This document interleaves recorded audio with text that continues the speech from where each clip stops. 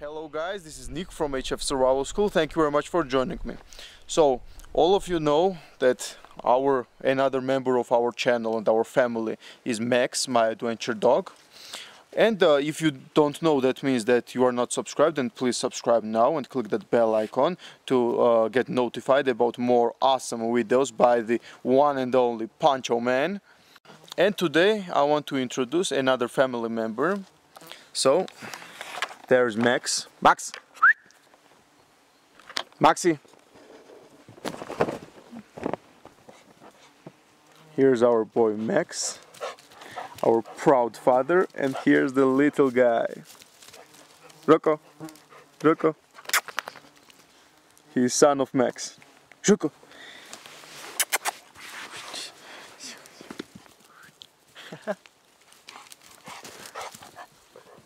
Oh, the jealous father just arrived.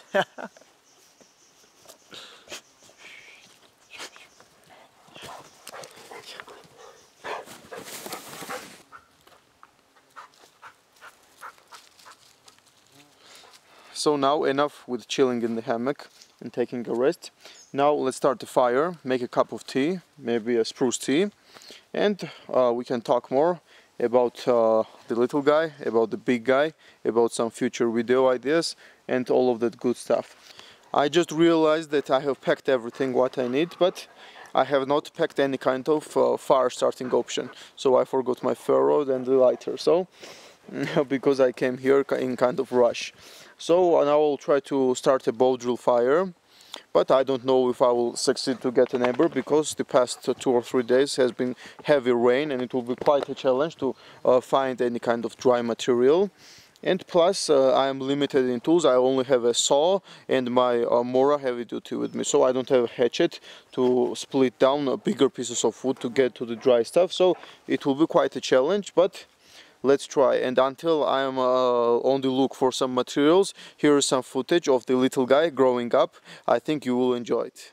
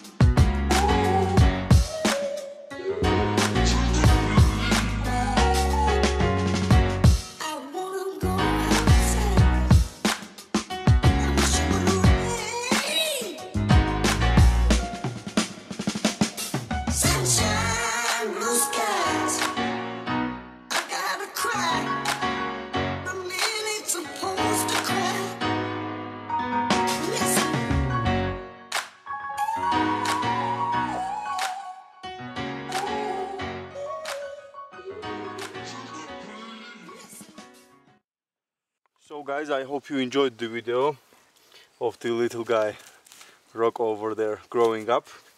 So while you were watching, I made the bow. Here is the bearing block from green hardwood, and here is the most down and dirty, ugliest bow drill set you have ever seen. I made it from spruce. So now I also have this kind of your dream bird's nest with spruce, small dry spruce sticks. Then I put some punk wood. Then I put some pine pitch to keep up the flames. Then I had some feather sticks, and then on the edge some scrapings of birch bark. So as long as we get the ember, which I highly doubt with this kind of set, but if we get it, I'm sure we will be able to turn it into fire. So now let's burn this in and actually see if it works.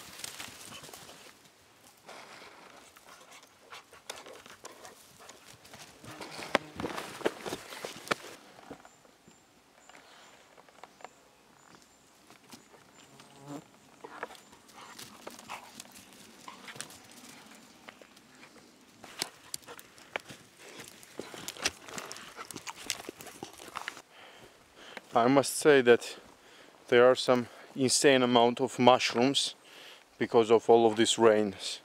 Like for example, these ones here.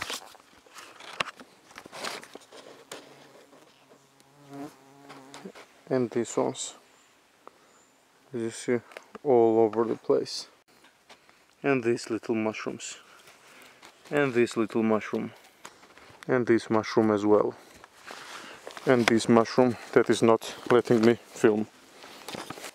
I don't know how it's over there, but over here almost all mushrooms which have this kind of thinner leg compared to the head are poisonous and are not edible, and only most elders and kind of professional experienced people I can identify which kind of mushrooms are edible and which are not. Here is a horseshoe fungus which can be used to start fires. In the middle, you have to peel all of this off, and in the middle it is kind of almost like punk wood material, but it is a little bit more harder, and it can hold your ember very good. So in some cases almost all night. I think with my experience a fungus this size will hold the ember for the whole night. I miss these woods so much. Isn't it very beautiful, or what? What's better than being out here?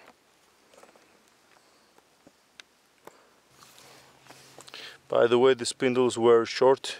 It should be like 5 more centimeters long, but we'll see if it comes out with this. We'll continue, and if no, then I will have to make a new one.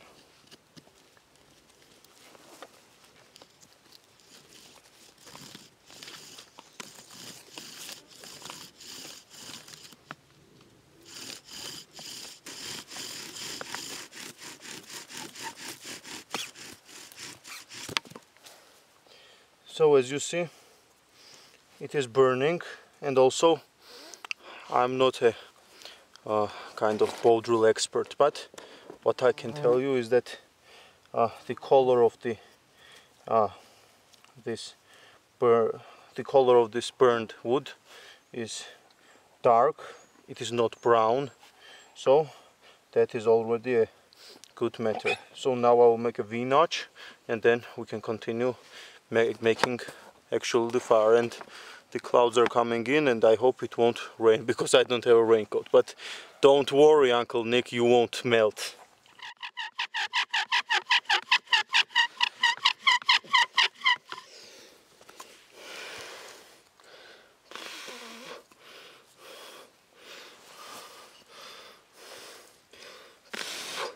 The notch is too small, and therefore all of the dust is coming out, so we need to make it a little bit deeper.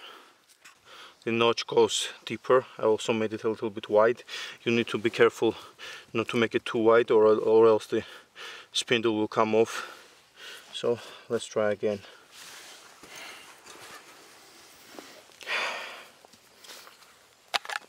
It is good time after time to make the point of the spindle a little bit more pointy again. Stupid dog almost ran into the knife. You need to be very careful. As you see, even though the bearing block is green wood, it is still burning and creating a lot of friction on the top of the spindle.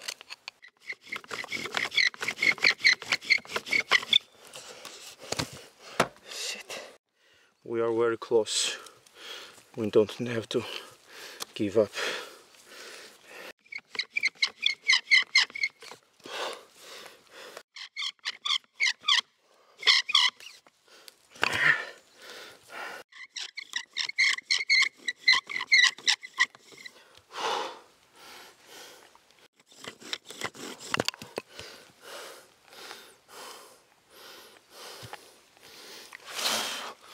The problem is that I'm hitting the ground because the spindle is so short, and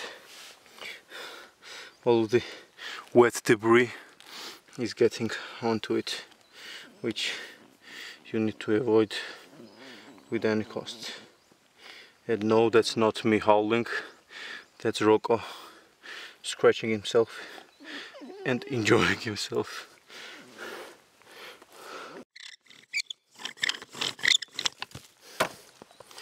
Okay, I give up.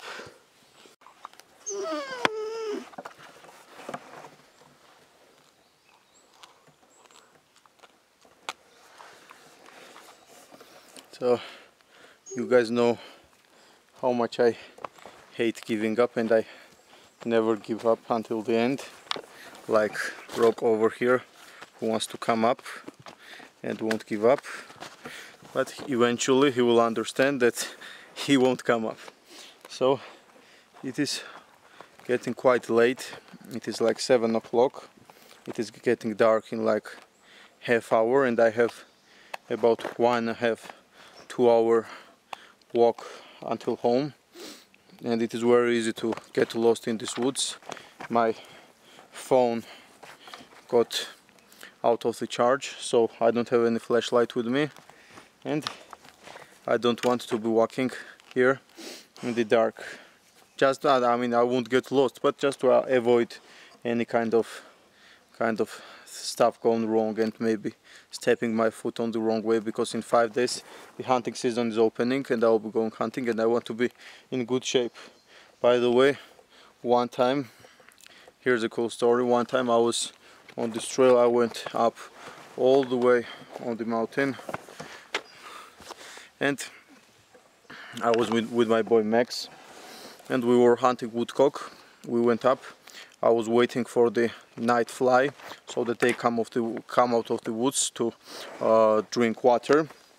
So we were hunting, and on my way back home I knew this road like my 5 fingers. I also had a flashlight, and once I like looked around, I knew exactly where I was, and then I continued on the ordinary trail. Okay, come up. Okay, here.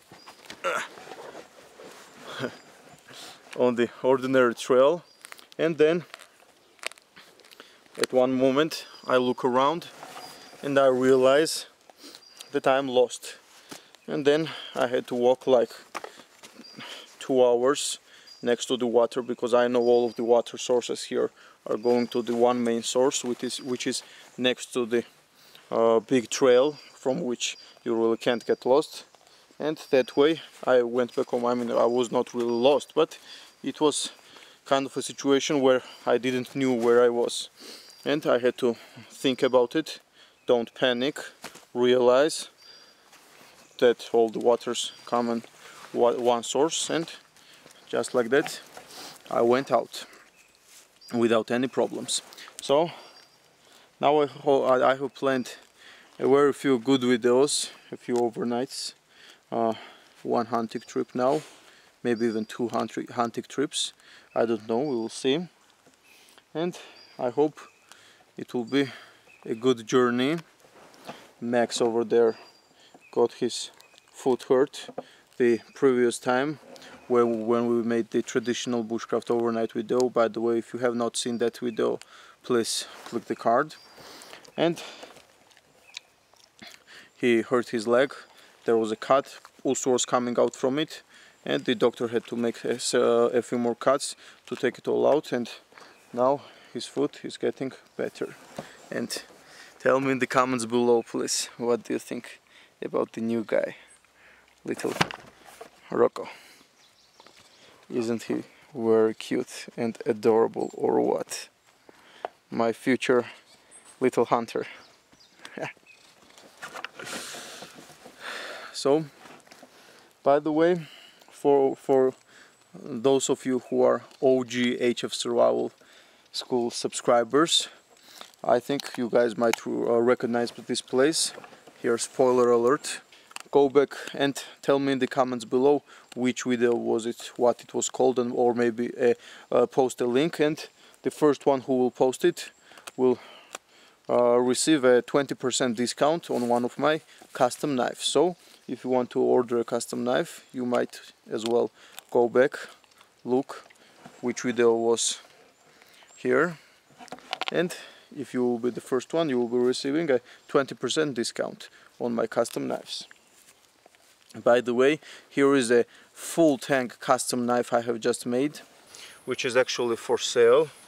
As you see, it has a beautiful wedge 10 leather sheath, burnished, covered with natural beeswax, and as you see, it has a basket with decoration, belt loop. But here is the most important part, the knife.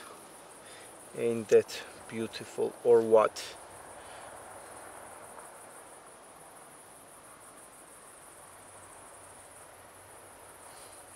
It has ebony scales, which is, if you don't know, ebony is black African wood. It has 0.5 millimeter brass spacers, brass pins, and the brass lanyard hole. It is all polished to mirror sharp, covered with boiled linseed oil. As you see, the spine is also polished, and this knife was fully made by me. I mean, when I started working with it, it was just a piece of metal. Then I ground it, gave it a bevel, then I normalized it, then I heat treated it, then I did temper it, and as you see, I decided to leave this heat treating marks, because this way this knife is really unique and you cannot find any other like this anywhere in the world. So if you decide to buy this knife, you will help out the channel very much, and you will be getting knife of your dreams. This steel is 80 CRV2, which is same equivalent to 1084 plus high carbon steel. So as you see, it is a very good steel to work with. All of my custom finish Roko blades are made with that steel, and mostly like 90% of carbon steel Rokos in Finland are made with that steel. So that can tell you a lot. As you see, there is a lot of attention to details, and I think that this really is the best bushcraft knife one can buy. Also, if you would like it, I am able to make a custom ferro rod for it that will go with it. It will also have ebony scales and brass spacers, so it will be a great bushcraft kit together.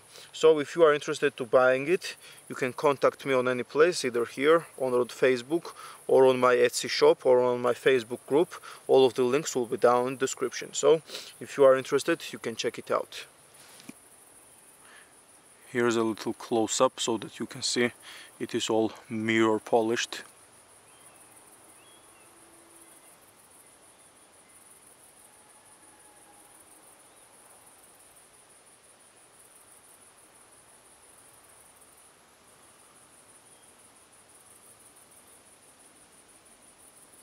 And of course it shaves like butter.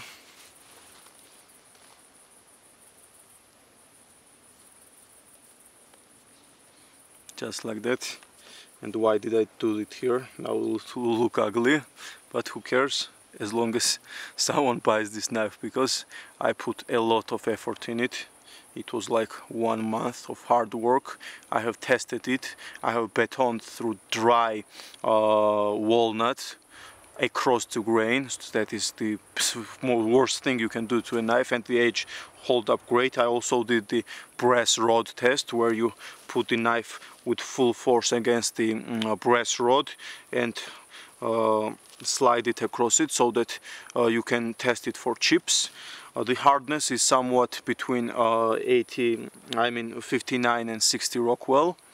And you just can't go wrong with this knife, and especially if you get the matching ferro rod as well, it will serve you for a long time, for years to come, and it will be your heirloom piece which you can pass down to future generations. And the most importantly, you will be helping out this channel a lot. I think that will be all for today. Now I will pack down and go back home. So, if you like this video, please give it a thumbs up. Subscribe for more awesome videos, and I promise there will be some cool videos coming. You will enjoy it very much. Click that bell icon next to it so that you get notified for more awesome videos. and thank you very much for watching. By the way, here's some awesome footage I filmed from home, from my apartment. A bird eating a thrust.